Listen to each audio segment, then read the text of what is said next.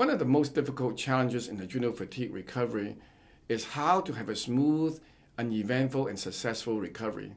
Unfortunately, this is actually very difficult for most people who are self-navigating.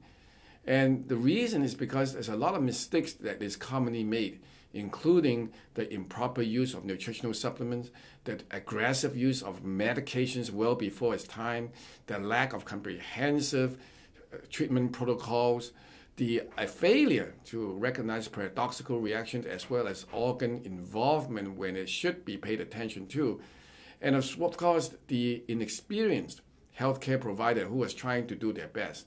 In this article, I will go through each one of these in detail, tell you what to look out for so you can avoid the pitfalls that make many people's self-navigation effort fail. I want you to recover, and I want you to know how to do it properly. I hope you've enjoyed this video. For more information on this topic, head over to drlam.com, where I have written over 1,000 articles to help educate people.